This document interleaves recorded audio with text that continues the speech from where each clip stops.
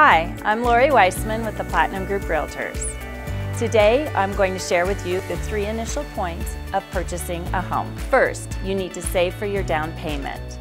Many people believe you need a 20% down payment. There are many loan programs that allow you to put down as little as 0 to 3% with a VA or FHA loan. Second, know your credit score. Your credit score is a numeric representation of your history and ability to pay back your debts.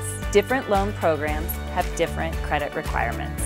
Third, get pre-approved for a loan. We have a list of lenders that you can work with to get you pre-approved for a mortgage. This will help you keep on budget when you are shopping for your home. Once you have a handle on these 3 steps, the Dean Weissman team can guide you through the process of buying your next home.